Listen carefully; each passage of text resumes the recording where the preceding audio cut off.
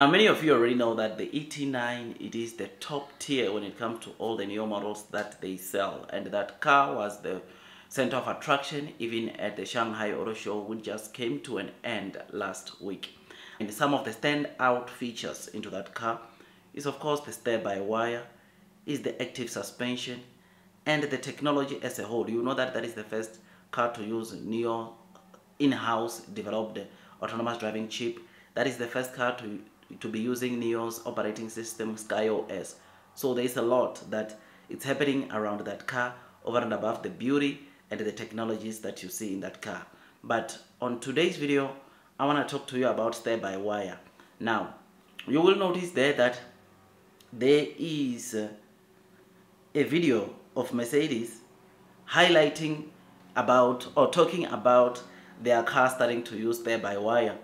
And when I saw this, I was very excited because whilst other car makers are planning on starting with the steer-by-wire or introducing a steer-by-wire technology, which obviously Nio partnered with ZF Group to be able to get that technology in their ET9, to see Mercedes following what Nio has already achieved and they are already selling cars with that technology, it is something that is just so great.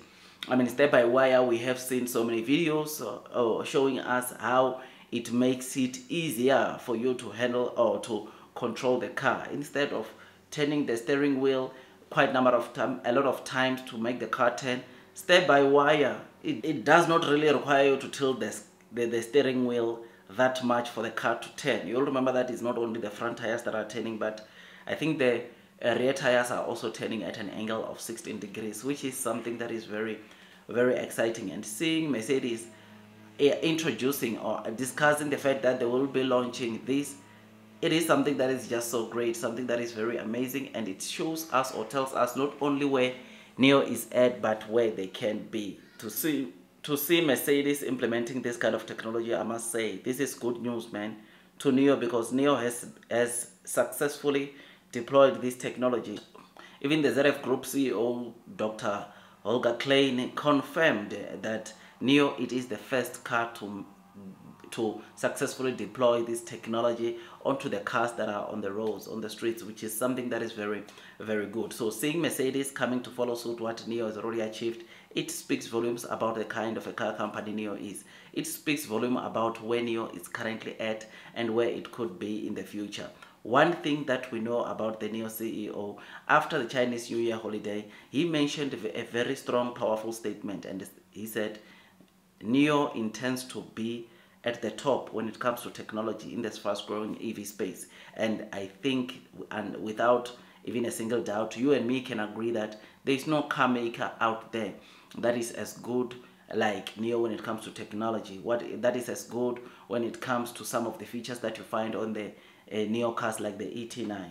I mean, this is the reason why even McLaren has partnered with Nio, and the partnership will entail Nio giving or making some of the technology to McLaren. This speaks volumes about the kind of a company Nio is. This speaks volume about the kind of a company Nio will be in the future. And it is for this reason that I continue increasing my holdings, loading the boat, because the very same technology like steer-by-wire that Mercedes intends on launching and Nio has already launched, I'm telling you, all the other luxury cars are just going to come and follow suit and make sure that they use the same technology, which was first successfully achieved by Nio on a model, which is something that is just so great. So this is good news. This is amazing, exciting, and like I said, it tells us where Nio is headed. And as an investor, I am happy to see this. I will not be surprised if in the next coming few months, one of the new energy vehicle car makers is talking about creating and deploying their own battery swapping stations, because I don't think they are ignoring what they are seeing on the streets when it comes to that technology. I don't think that 134,000 swaps that got completed by Nio last week or some day last week, they take that very lightly. I'm telling you, almost everyone wish they had this kind of technology, or they had started this kind of technology with Nio back in 2018. But Nio is already far. Nio has already covered a a huge ground in terms of where you can find these battery swapping stations in China, which this, my friends, it's one thing that gives NIO a competitive advantage. So when it comes to technology, don't be surprised when you start seeing other, especially premium EV brands, your BBAs, or also following NIO when it comes to the technology, right? Yes, this steer-by-wire, it was not created by NIO. Steer-by-wire comes from ZF Group, and ZF Group, in cooperation with NIO, they managed to successfully deploy that technology onto the ET9. And ZF Group CEO, by the way, during the Shanghai Auto Show, you know that he also bought the NIO ET9 with the steer-by-wire, which was just so great seeing that. So I am happy, man. I am excited, and like I said, I thought I'd come and give you this quick update. Tell me what you think about this. Blue sky is coming. Long term will win. Those that are persevering throughout the headwinds, the share price will most definitely be rewarded with time. Like this video, subscribe, hit that notification bell.